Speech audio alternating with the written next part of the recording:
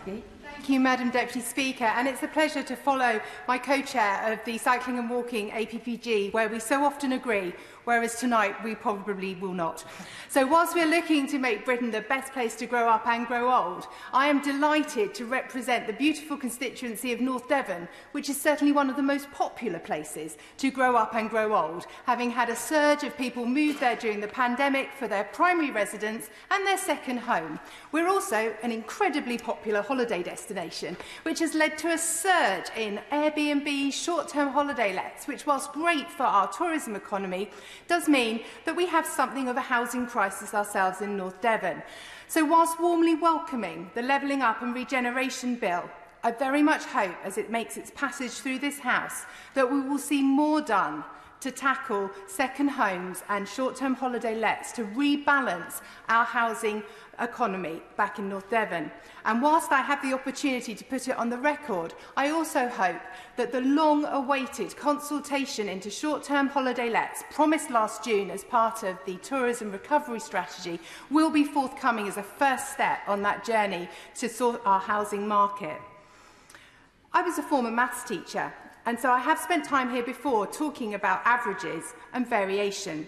And when it comes to education and the schools bill, I very much hope that we will look deeper than the average that says that Devon is okay. Because when you look at the variance in a county the size of Devon, there are some issues in my North Devon constituency. Say we were to look at the Social Mobility Index. South Hams, 49 out of 324. Exeter, 81. My North Devon constituency, 238. My neighbouring Torridge, Northern Devon as we call it up there, 283. We need to look deeper than just a large local authority to enable those children to have their education levelled up, because to date we've missed out on cold spot funding.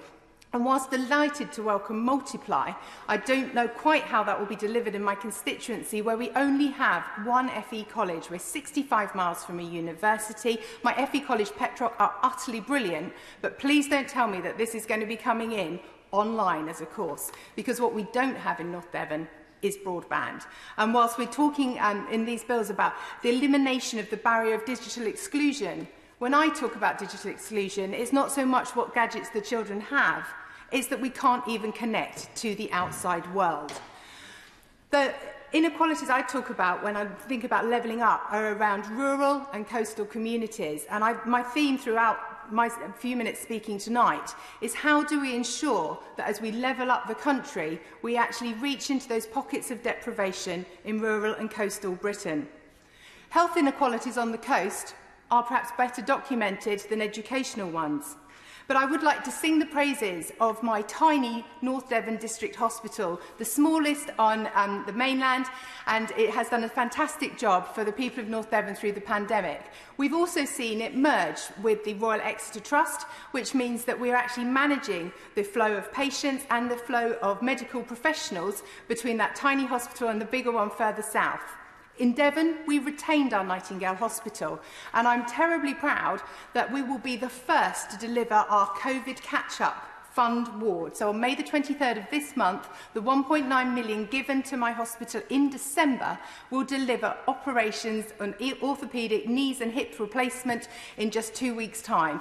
It's a remarkable achievement, and that team is also ready to build our new hospital. We're one of the 40, their plans are modular, and I would ask, while I have the Minister's attention tonight, is there any chance of bringing us forward? We're at the end, but we can build it now, and without those new theatres and the new housing element of that hospital, we are struggling to bring people to North Devon because of the housing crisis described earlier.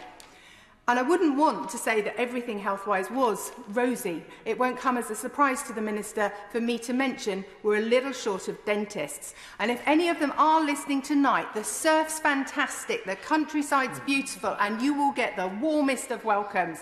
I hear the Indians have a lot of dentists looking for work. We will welcome them open arms. And this is a department that has managed to deliver things in buses. Please can we have a mobile dental unit to at least visit our children in the coming weeks and months.